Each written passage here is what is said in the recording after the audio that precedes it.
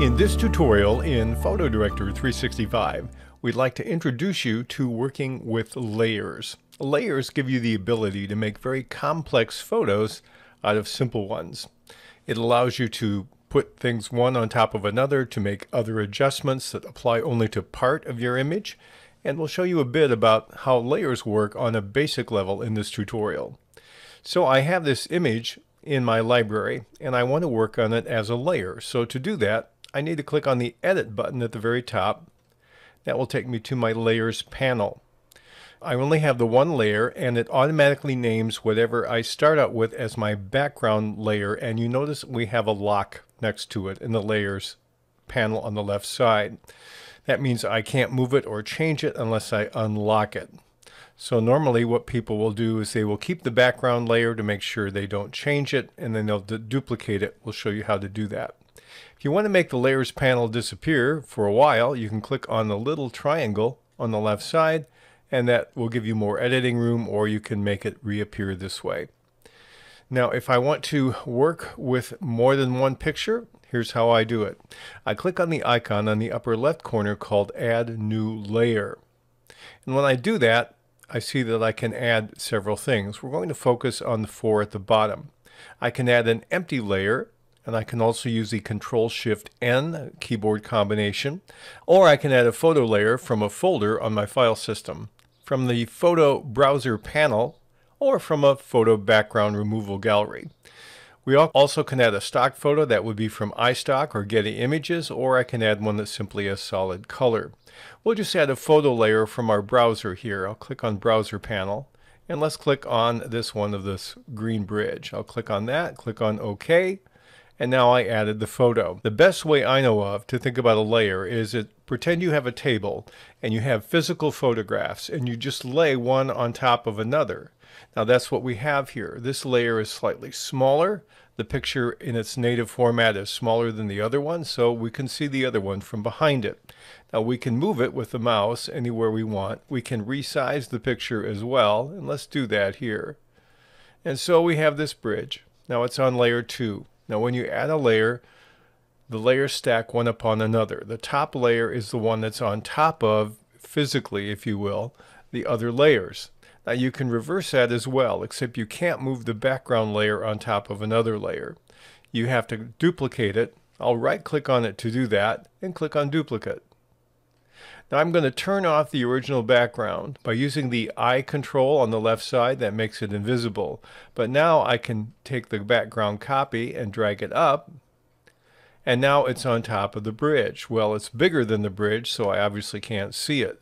But if I want to reverse that, I'll take the bridge and move that to the top, and now it sits on top of my image with a butterfly. So that's how you can move them or make them appear or disappear. You notice we haven't deleted them. You can do that as well, but you can make any layer visible or invisible by clicking on that eye icon on the left side. And you can change the stacking order. There's some other things that you can do with layers as well. If I want to take the bridge icon and click on the FX, I click on that. That opens up some of my properties menus that I have for that particular layer. We'll have a tutorial on that, but for example, I can bevel and emboss that particular picture. And now we've made some changes to that layer only. When I'm working with a layer and using the layer properties that I have here, I'll often uncheck the box in the lower left called Preview with all layers. I'll turn this on, so if I'm going to do some editing, let's say, for example, I want to change something else here. Let's say I want to add a border around it. So I'll click on the border control here, and now I don't have the other layers in the way causing me an issue. If I want to see them all again, I'll just click on this, and now I have all of them visible.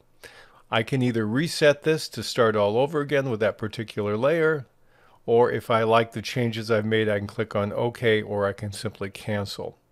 I'll just click on Cancel. We'll save it as the way it was originally. So we have the bridge layer on top of the background copy. Let's add another layer, and we'll take another layer from my photos.